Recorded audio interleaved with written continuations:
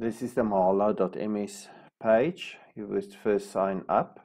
Once you've signed up, you can log in to the page. There you would enter your details.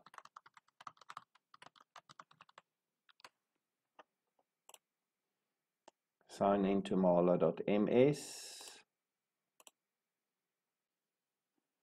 Once the website has loaded, you're going to go to Install Office, other install options. It will open up a new tab for you. You would get to this one where you would go to Apps and Devices. Here you'll be able to see you can download Word, Excel, PowerPoint, OneNote, Access, Publisher, Outlook, Skype, and OneDrive.